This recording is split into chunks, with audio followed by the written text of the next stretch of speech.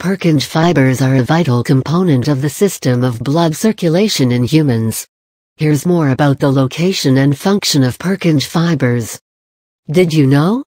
Purkinje fibers were named after the Czechoslovakian scientist who discovered them, Jan Evangelista Purkinje. Purkinje fibers are a vital component in the functioning of the heart, and are thus vital for our survival. They are part of the relaying system of electrical signals in the heart, which determines the rate at which the cardiac muscles contract and relax, or in other words, the rate at which the heart beats. Specifically, Purkinje fibers cause the ventricles, the lower two chambers of the heart, to contract in sync. This allows for a coordinated and controlled rhythm of blood circulation. Before learning about Purkinje fibers, a primer on electrical conduction in the heart is necessary. Here's more about the way a heartbeat originates, and the purpose of Purkinje fibers in the process. The brains behind the heart. Electrical conduction system of the heart. The beating of the heart is controlled by a system of impulse-generating nodes and conducting fibers. The sinoatrial node, commonly known as the SA node, generates the primary impulse and acts as a natural pacemaker for the heart. This node is situated in the inner wall of the right atrium, upper chamber of the heart. Impulse generated by the SA node causes the atria to contract, and also activates a second node, the atrioventricular node, known as the avenue node. The avenue node is located, as may be fathomed, between the atria and the ventricles, and is responsible for the generation of the impulse that contracts the ventricles. The avenue node's impulse is sent approx. 0.12 seconds after the impulse from the SA node. This delay allows for the time taken by the atria to force all the blood into the ventricles. If the avenue node generated its impulse along with the SA node, only a very tiny amount of blood would be accepted into the already contracted ventricles.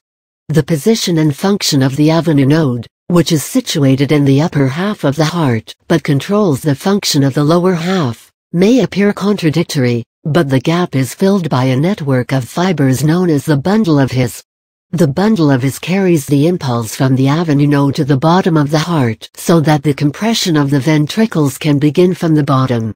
This is necessary, since an upwardly directed contraction is needed to force all the blood into arteries that are situated above the ventricles. A generic squeeze from all sides would cause some blood to remain in the ventricles. The bundle of His, incidentally, named after Wilhelm His, Jr., the scientist who discovered it, bifurcates into the left and right bundle branches, each leading into the respective ventricle. The bundle branches lead to the Purkinje fibers, which carry out the contraction of the ventricular muscles, approx. 0.15 seconds after the atria have contracted. It takes less than 0.05 seconds for the impulse to travel from the bundle of His to the Purkinje fibers. This contraction generates the force necessary to force the blood out of the ventricles. Purkinje fibers are present in the inner walls of both ventricles. This location allows the fibers to orchestrate a complete contraction with minimal fuss.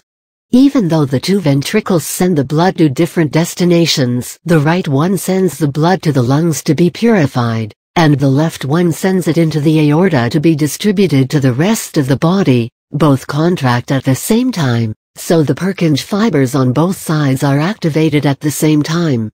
Purkinje fibers contain a special type of cardiac muscles that make them the most efficient and quickest conductors of impulses in the cardiac system. The histology of these muscles reveals that they have thinner muscle fibers with fewer muscle strands than normal cardiac cells, which makes them appear lighter than other cells in a stained slide.